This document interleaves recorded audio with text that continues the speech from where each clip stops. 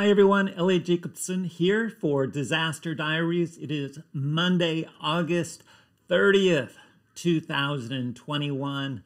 And no, the temperature of the planet has not risen by 2 degrees C from pre-industrial times. I don't care what he says. That hasn't happened. And in this video, I want to give you some evidence of the actual amount of total warming that has taken place from anthropogenic greenhouse gas release since 1750. Now, when we talk about a baseline for our total warming, there are a few points we need to keep in mind. First of all, a baseline should never be a single year. Single years have a lot of variability, and we could certainly cherry pick a particular year that had a high amount or a low global temperature, and if we were to use that one, we could manipulate the total amount of rise from that cherry-picked year. So it's never a good idea to pick a single year. That's why the IPCC actually chooses a 50-year baseline. And that's why as we go forward, we work over 30-year baselines. So also, if we go back to 1750 as, for example, where we want to start our baseline, then that happened to be in the middle or towards the end of what's called the mini ice age, which started about 400 or 500 years earlier, where essentially global temperatures dropped by up to about ½ degree C for a period of hundreds of years. So if we want to cherry pick a period of time, we could as easily go back to centuries before that when the temperature was above the sort of long-term average. And so we would even have less warming. So when you're going to choose a year, make sure it's a year that isn't in the middle of some sort of long-term climatic period anyway. That skews your results. And look, all baselines are equivalent as long as we agree on them. It doesn't matter what baseline we choose. We just don't want to make it confusing by saying, well, the baseline is this or it's that, or let's use this one or that one so that we can get the particular result we want to say. All right, so the IPCC has chosen 1850 to 1900. That's fine. There's another very interesting result that you might think about, and this is that initial CO2 that was released from 1750 to 1850 was very dirty, right? That period was extraordinarily dirty. Picture in your mind industrial London or Paris during the latter 18th century or early 19th century, and you picture just this pollution spewing into the atmosphere, right, from coal and wood burning just continuously, right? Or think about your image of the old trains that used to run on steam that would just burn massive amounts of coal and wood. And we see all of this soot and ash going in the atmosphere. So it is fully possible that owing to the aerosol masking effect and other global dimming, if you like, that the original CO2 that was released was sufficiently dirty to actually cool the planet for a period of time. And there's actually some evidence that that might have happened. So when we're talking about this, should we choose 1750 or 1850, let's stick with when we had good instrumentation, right? And when we could actually go over a period of years.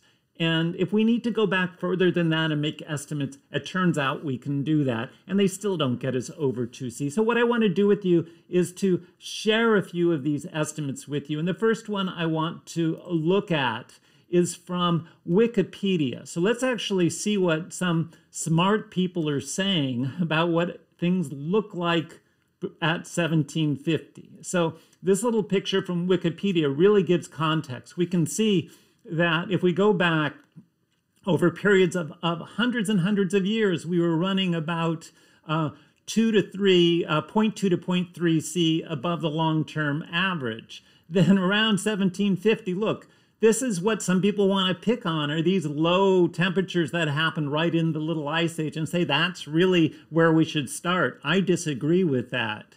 But at any rate, we can see that even if we chose one of those points on this particular article and you can look at the references at the bottom of this slide on Wikipedia, even if we chose the lowest of low points, which is about negative 0.3 C, and go up to our current high, which is about 1.2, that gets us to about 1.5 C in total warming that's taken place. That's still not even close to this claims that is being made of 2 degrees C warming. So that's one source, Wikipedia.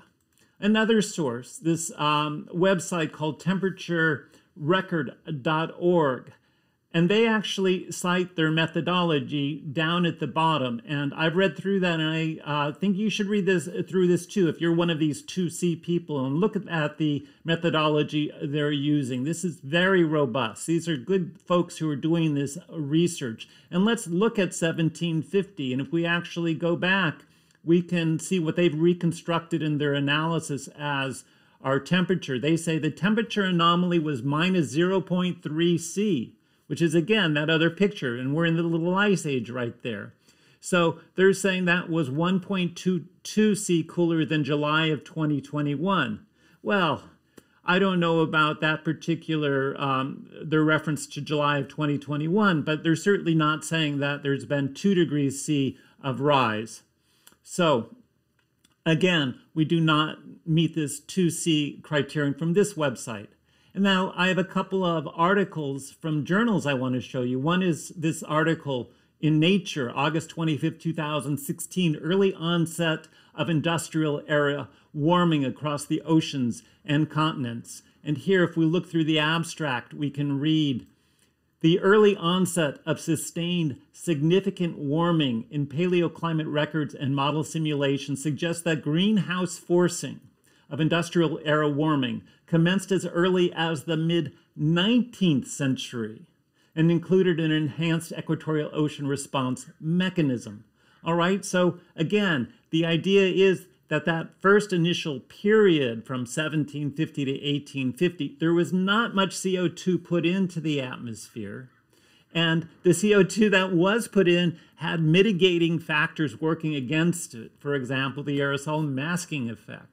So there may have been a little bit of rise, and we can actually get a great estimate of how much, if we actually want to know that period of time, 1750 to 1850, how much rise was there actually during that period. And here we have an article, Importance of the Pre-Industrial Baseline in Determining the Likelihood of Exceeding the Paris Limits.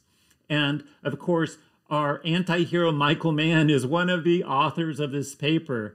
But if we look through this paper, we can scroll down, and right here we read the calculated mean difference between 1850 to 1900 as a baseline, and the entire period 1401 to 1800 in different models ranges from roughly 0.10 to 0.18 C, with a multi-model mean of 0.13 C, with some dependence on the period analyzed due to the dip in greenhouse gases in 1600.